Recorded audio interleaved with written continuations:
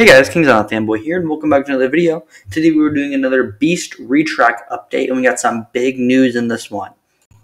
So in this picture here, you can see the Beast has one train off the transfer track and sitting on the final brake run. That means the Beast has run a test train, and I know for a fact that the Beast has ran at least a handful of test trains at this point, because I saw one leave the station and climb the lift hill.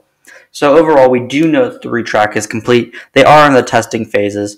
So really all they need to do is get certified by state, do some finalized testing, and be ready to open.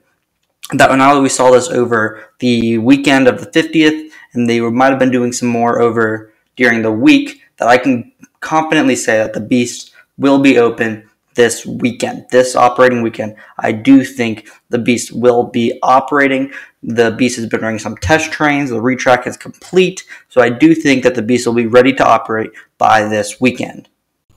Well, that's all for this little short update here. I want to hear what you guys think down in the comments below. Do you think the Beast will be ready to operate? Or do you think they're going to need a little bit more time to perfect the fine little details with the Beast to get it operating again?